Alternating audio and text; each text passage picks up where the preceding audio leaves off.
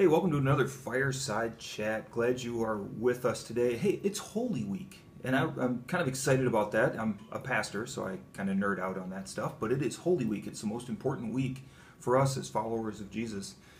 This last Sunday, I was preaching for Palm Sunday, and we were talking about salvation. We were using the criminal on the cross next to Jesus from Luke 23, and one of the things I said, I actually jumped ahead into Romans chapter 10, verse 9, where it talks about, if I was talking about how do we exactly on our end, trying to use the English language exactly, on our end, how do we gain that salvation? What do we need to do? And it says we need to believe.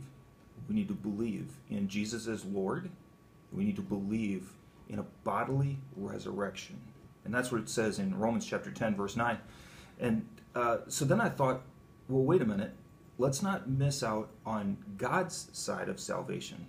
Most of us know something about John 3:16. God loved the world so much that he sent his son that whoever believed in him would not die but have eternal life. That's salvation. That's what we're talking about. But the process was hard. And as we're into Holy Week, I don't want us to miss what Jesus did for us. Now, you and I, we probably can't quite understand this, and I'm pretty sure I can't explain it thoroughly because it's a God thing and not a human thing, but let me try. Let me just take us there, as in, why is this so important? Why is it important for us to celebrate Holy Week? Why is it important for us to come back to that death and resurrection? Well, in 2 Corinthians chapter 5, verse 21, we're reminded by Paul that the one who never sinned, Jesus, became sin on the cross. He embodied all of the world's sin throughout history, including now in 2020. All of your sins, all of my sins, were taken on Jesus. He became that sin so that it could die off. Somebody needs to die for our sinfulness. That's what we're told. The wages of sin is death. And so somebody needs to die. And it said in that moment that Jesus became sin. Now, if he's sin, he can't be next to his holy God. He can't be next to his heavenly Father. He can't be close because holiness can't be connected to sinfulness. But Jesus became sin on the cross. Now, I don't know about you, but I sometimes miss loved ones. Anybody? Do you miss loved ones? I mean, maybe you're staying at home and you should be staying at home. So if you're staying at home, maybe there's a loved one you can't be near. Maybe it's a grandparent or a sibling that's moved away or whatever, or nieces, nephews, grandchildren. It's difficult. The other night I had an opportunity to watch my dad preach, and I was reminded how much I miss him. He was not only my dad, he was my best friend, my mentor in ministry, and I got to watch him preach. We had a recording of it, and I miss him. He's been gone for a number of years now, and I miss him, and it hurts my heart when I think about him. I know where he's at. I know I'll see him again, but that doesn't mean I don't wish I could be next to him or near him or talk to him again. And so I want you to think about the person you miss the most, just for a moment. And then I want you to think about Jesus and his heavenly Father, who had such an intense relationship. The two are one. The three are one. We talk about the Father, the Son, and the Holy Spirit being one. And they were so close, and Jesus and his heavenly Father having intimate conversations that we find in Scripture. But in that moment, he was separated, and he couldn't connect with his heavenly Father. Imagine the pain, not just the agony of having stakes driven through your wrists and ankles and hung up on a cross to suffocate, not just that, but think about the pain of being separated in those moments from his heavenly Father. It's kind of like what some people are having to go through now. They're losing loved ones but can't be near them. It's difficult. It's challenging.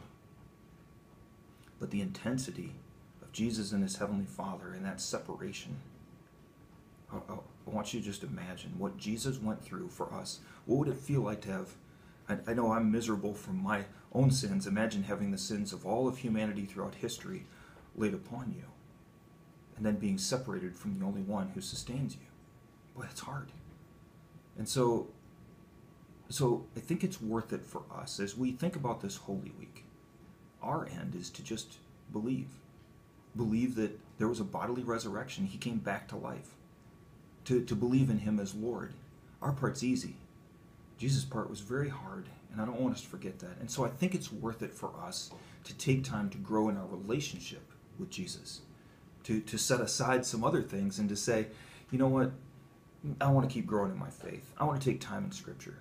I love in Psalm chapter 1, verse 2, it talks about meditating on God's law, being in it every day, day and night. I'm going to spend time reading God's Word and learning not just about who He is, but who He wants me to be, and not just a head knowledge, but having it in my heart that I have that relationship with Him.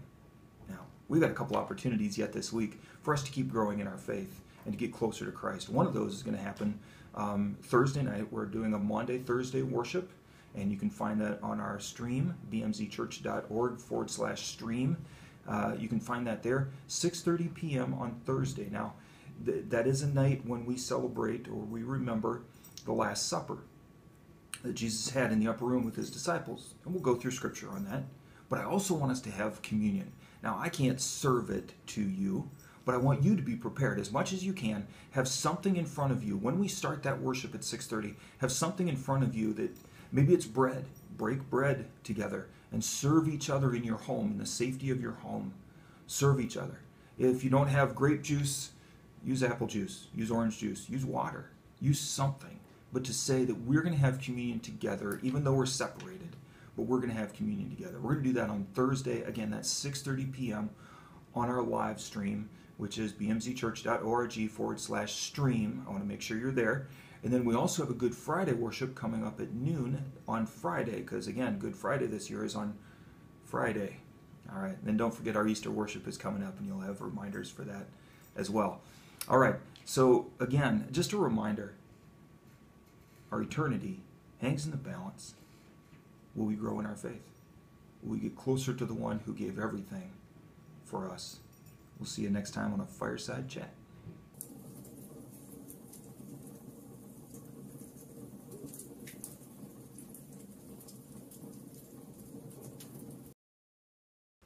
Want you to say hi to everybody? Yeah, hoping with the Fireside Chat.